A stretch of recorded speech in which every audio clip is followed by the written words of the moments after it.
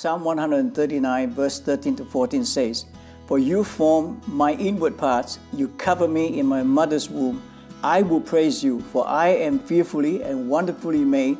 Marvelous are your works, and that my soul knows very well."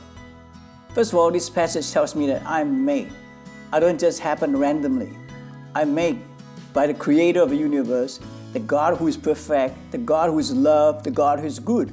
I am wonderfully, incomprehensibly, extraordinarily made to be feared, to cause astonishment, to be held in awe, to inspire reverence to God. And I just can't help but smile, put a smile on my face every morning when I read this passage.